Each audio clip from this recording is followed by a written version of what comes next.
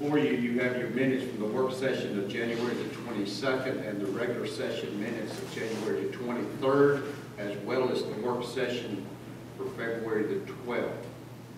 If you would, please review those minutes. If there's any additions, deletions, or corrections that needs to be made, please see Ms. Lovern so that those can be taken care of.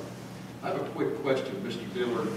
I know the rezoning cases that were on the agenda when we had to cancel the meeting, those are due to advertising requirements. When are those rezoning cases? When would they be back up? They will be on the March 12th cycle. March 12th? Yes, sir. Okay. In addition to the 3 other cases before the Planning Commission tonight. So we'll have 5 total rezoning cases on March 12th. Correct. And Mr. Chairman, that was not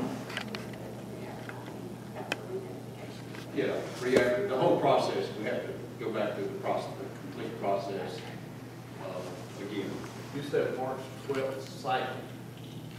Is that? Your March 12th meeting, sir. Yeah. March 12th meeting. Any other questions? All right, we'll now move on to